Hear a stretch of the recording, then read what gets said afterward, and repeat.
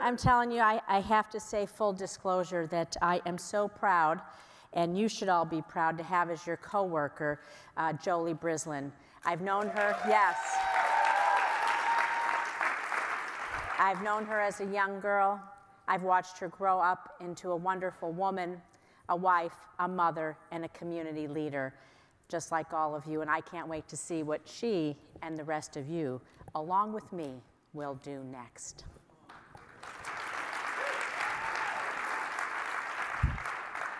So I want to thank all of you and Jonathan Greenblatt, the Anti-Defamation League, for your tireless work in fighting anti-Semitism, bigotry, and hate in the United States and across the globe. Because for over a century, I don't have to tell you, you've been working to combat injustice and unfair discrimination against our Jewish community and to secure justice and fair treatment for all. Because everyone here in this room knows that never again means never again for anyone.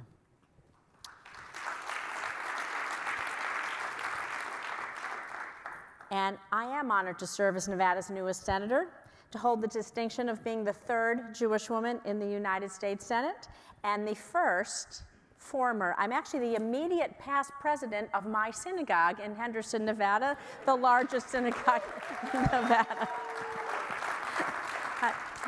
I will lose that immediate past president distinction coming up soon, this month in June. But for right now, I hold those two things. So I always tell people that before coming to Congress, you know, I was a synagogue president. So if you think that wasn't a challenge, if you think the Senate or Congress is going to be challenging, you come visit our world.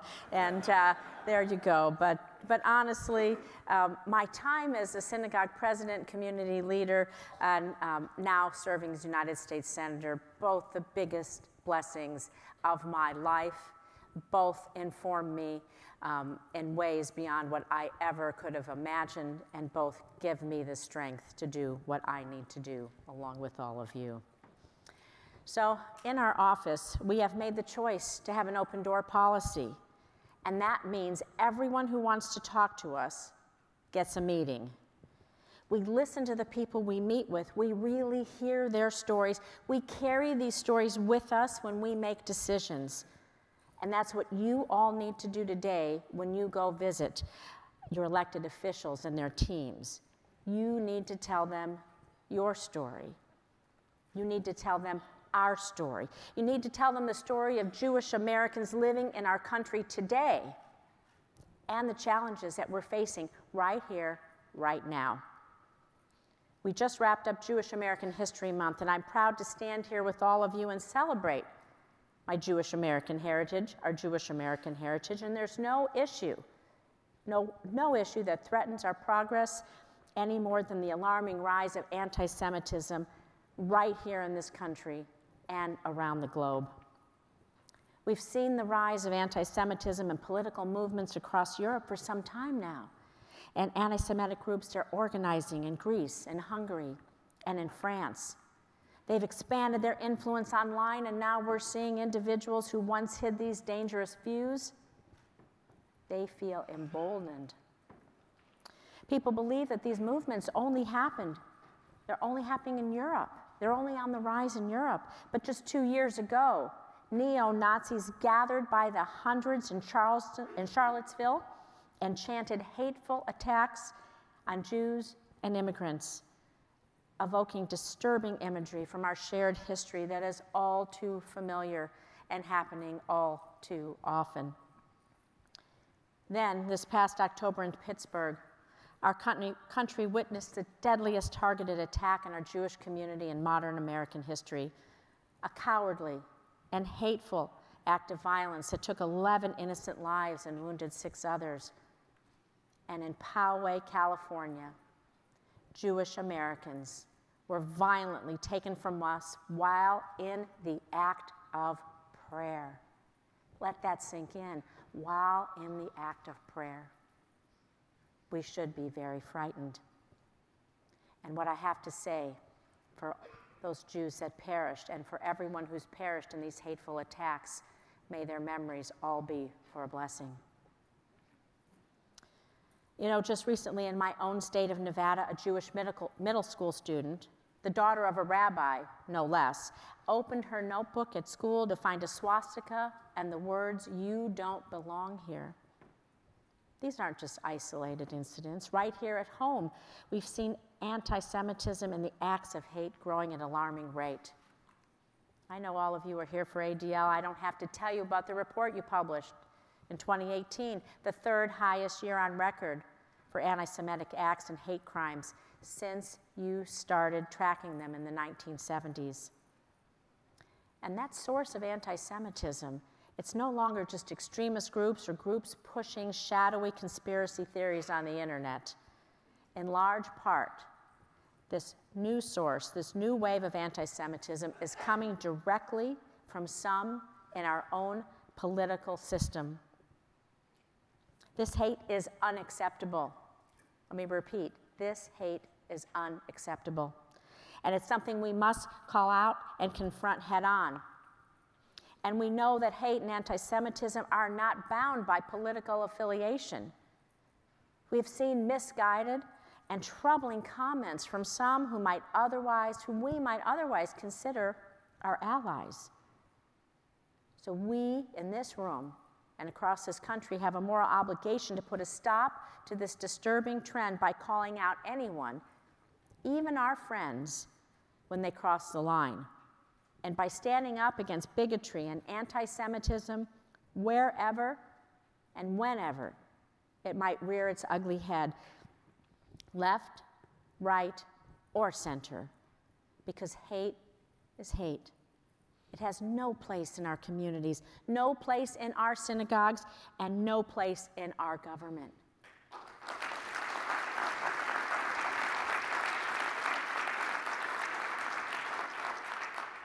So I want to be perfectly clear. Questioning the loyalty of American Jews is anti-Semitic.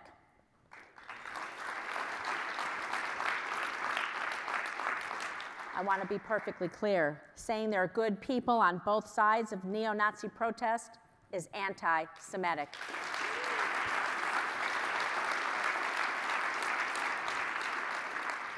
And I want to be perfectly clear. Diminishing the horrors of the Holocaust is anti-Semitic.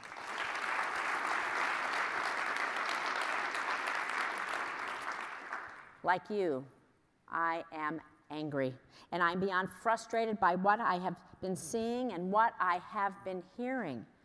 We all know that this madness must stop, and we are sick and tired of being told that our perceptions of anti-Semitism, well, they're just all in our head.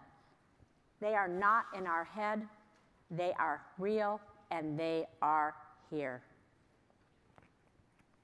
But our job now is not to litigate past transgressions and tear open old wounds. Our responsibility to our neighbors, to our friends, to our community, and to our children is to work to prevent anti-Semitism before it starts, to educate, to explain, and to empower. That's why last year, as a member of the House of Representatives, I fought to ensure the State Department appointed a special envoy to combat anti-Semitism. I've continued that fight in the Senate, and I am proud to report that a new special envoy was sworn in last month. And I will tell you that I had the honor of being the only member of Congress, both House and Senate, to attend Elon Carr's swearing-in ceremony.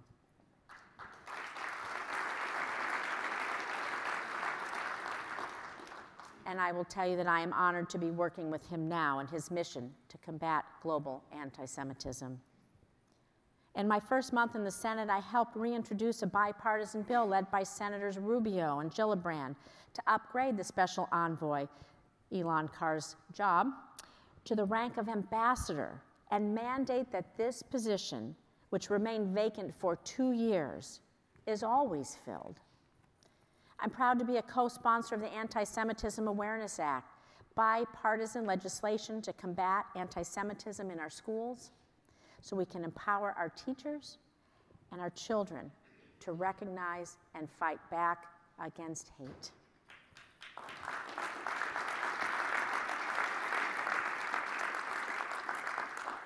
We must continue to tackle anti-Semitism in a nonpartisan way, and we must do the same in combating hate and bigotry in all forms.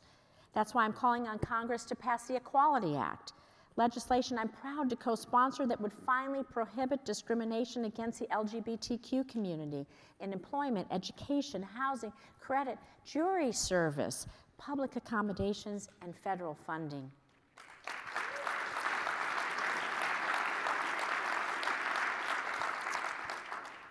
It's why I'm co-sponsoring the Domestic Terrorism Prevention Act to require federal law enforcement to assess domestic terrorism threats and provide training and resources to state, local, and tribal enforcement communities. Thank you. It's why I'm fighting for our Dreamers and TPS recipients, many of whom have fled hate at home and have come here to the United States to seek a better life. It's why I've co-sponsored the Keep Families Together Act, legislation to prevent families from being separated at our southern border, because we must remember that we too were once strangers at this border.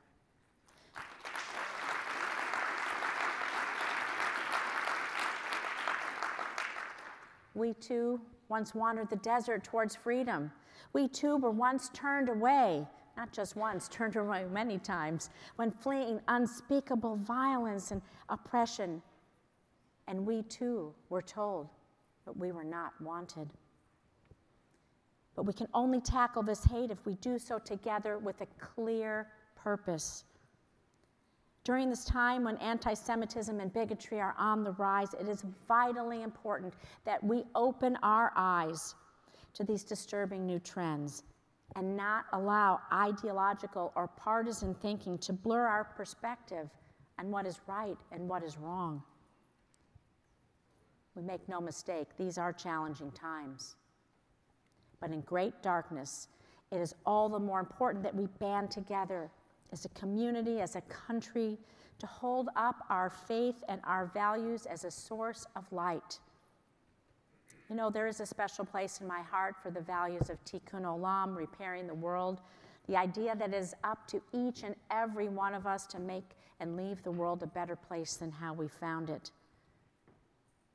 And so, although it may seem like the world is in disrepair, I have an unwavering faith in the capability of Jews and our non-Jewish allies alike to do their part, our part, to help better the world, to care for one another, and to diminish the hate in their hearts and the hearts of others.